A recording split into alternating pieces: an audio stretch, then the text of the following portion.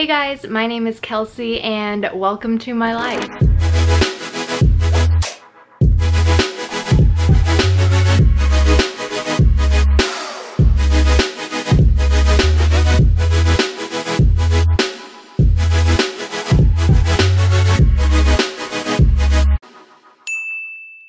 Hey guys, welcome back to my channel. Today I am going to be teaching you guys how to edit using Imovie, which is a great app. A lot of people suggest to use like Final Cut Pro and stuff, but I'm on a lower budget, so I like using something a little cheaper, but I figured out ways to make it just as good as any other huge editing app. So I'm gonna teach you guys what I do, how I edit, just basically teach you guys the basics of Imovie if you guys are struggling, because it's a little hard to use at first, but then you're gonna get the hang of it, and I'm just gonna help you out. First step to iMovie before we start getting into editing is importing your videos. iMovie, if you do put an SD card, it does have an option to import. Mine doesn't really work for some reason, so if yours does the same thing, I don't know if it's a glitch or what. I recommend you go to the Photos app on your computer and then you import your video from your camera to your computer, and then you just drag it to your desktop and then drag it to iMovie. So that is how you import from Photos, and if the iMovie option to import works for you, then that is great, and it should be simple and easy. So this is the iMovie app. This is just where all my projects are basically.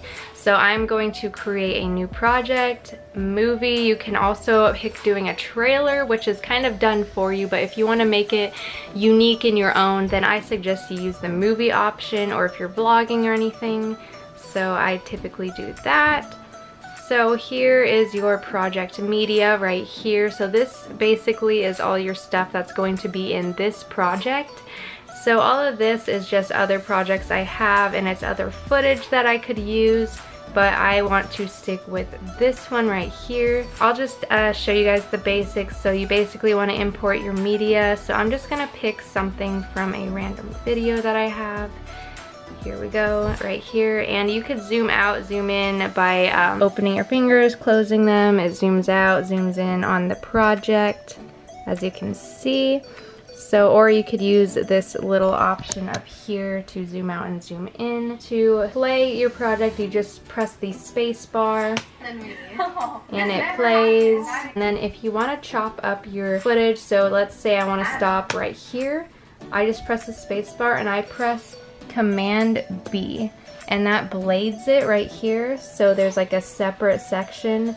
So then I could take this section and do what I want with it. Oh, except I'm like, so then it skips to a different part. You could also expand it, what your footage is right here. You'll see it pop up. You don't have to press anything, but yeah, you could just cut out footage if you want to, certain sections and stuff, and redo, undo, like this. So that's a super easy tool right there. And then if you want to select a certain section for audio purposes, you would hold down R, so just the letter R, and then drag it so that you can pick a certain section, like so. So this section is picked. You could either press delete to delete that section, or you can adjust the volume in just this section. So if you want no volume, this is your volume down here. You could go up, down with your volume. I suggest using 100%, unless you can't really hear, then I'd go up. But once it goes to yellow up here, that means it's a little loud. It might be louder than you want it, because sometimes it does mess up the audio. So I suggest you keep it, you know, around here. If there's a little yellow, that's okay. So there's that. Those are some basic tools down here. Delete button is delete, you know. So if I want to take this image, I'm going to click it, and up here there's a bunch of options. Color correction, I like using this a lot. So it just basically, this is like your contrast, and make it darker, lighter. You could kind of play with it and you'll figure it out. This is your cropping tool. So for this, crop to fill, basically you crop it as much as you want, press enter, and then, yeah, it does that. I don't really want that though, so I would press fit. Or you could do Ken Burns, which basically just kind of zooms it in, so start to finish. So I'll edit the finish. So I want it to finish on Maddie's face and start with us. So this is basically what it does, is it kind of slowly, see how it's slowly zooming in. Yeah, so that's basically what Ken burns are. So you usually want it on just fit if you want your whole screen on there.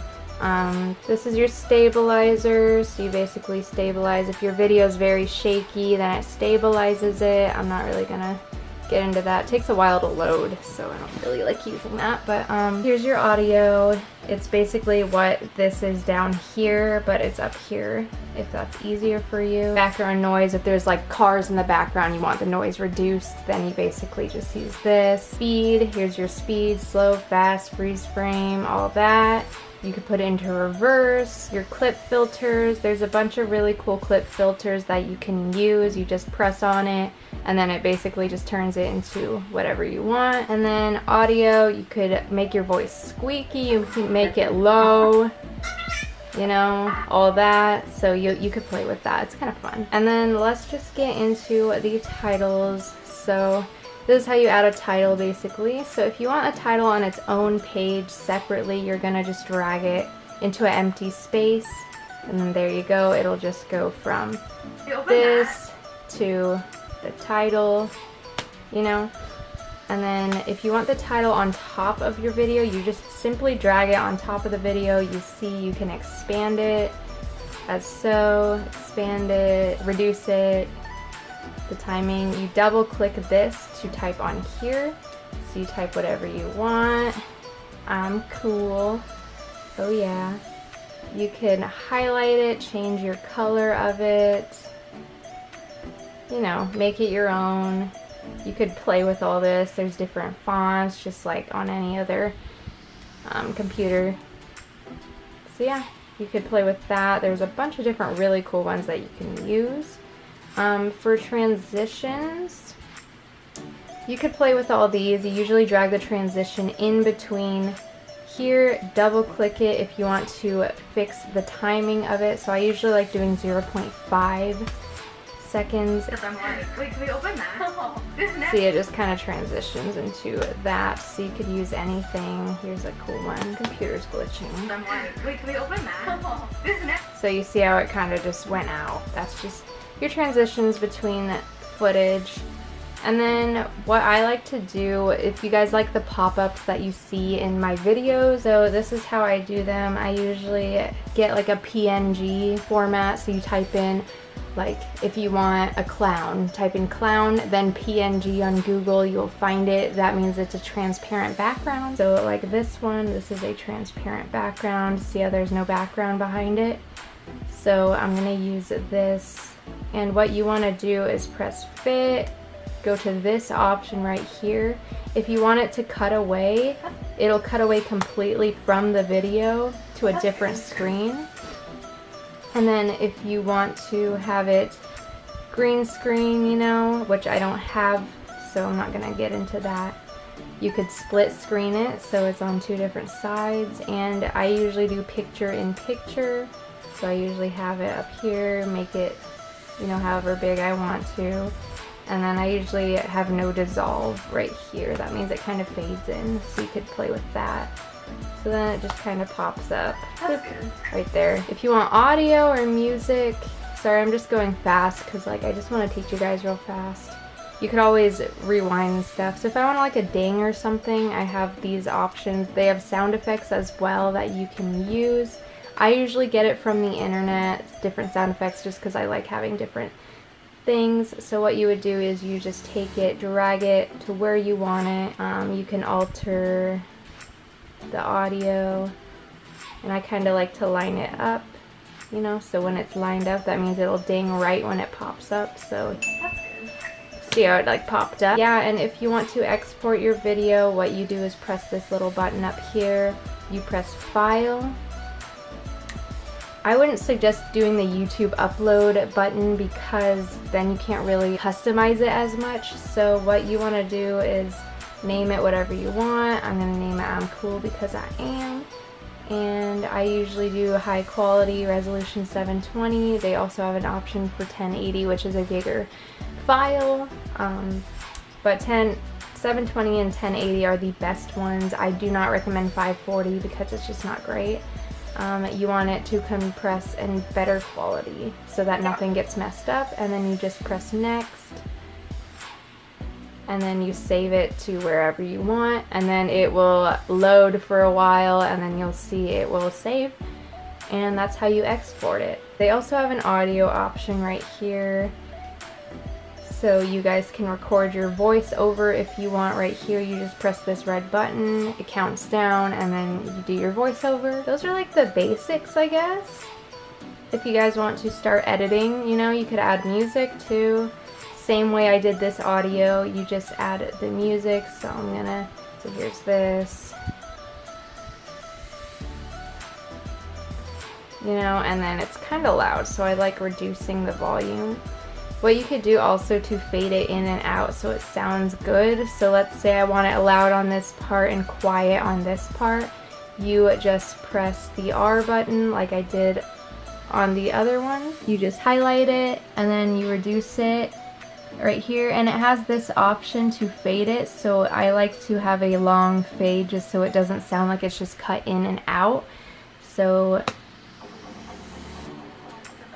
yeah, see how it fades out, and then this would be like right away. You know, if you want it on top of each other, just be boom music. This is like fades in and out of it. So this is how you fade it and such, and then at the end of your, or beginning, you could also fade it with this little circle right here. So it fades in, so that's kind of what that does. Yeah, I think that's pretty much all I can think of at the moment. So if you guys have any more questions about iMovie, just let me know. I went through it a little fast just because I didn't want to make a super long tutorial. I just wanted to show you guys what everything does, show you the basics, and show you what I use basically. Some of the other options I don't really use, so I'm not going to explain them just because I don't really know what they are. I hope this video helped you guys out. Let me know what other videos you want me to make. Thank you guys so much for watching, and I will see you guys in my next video.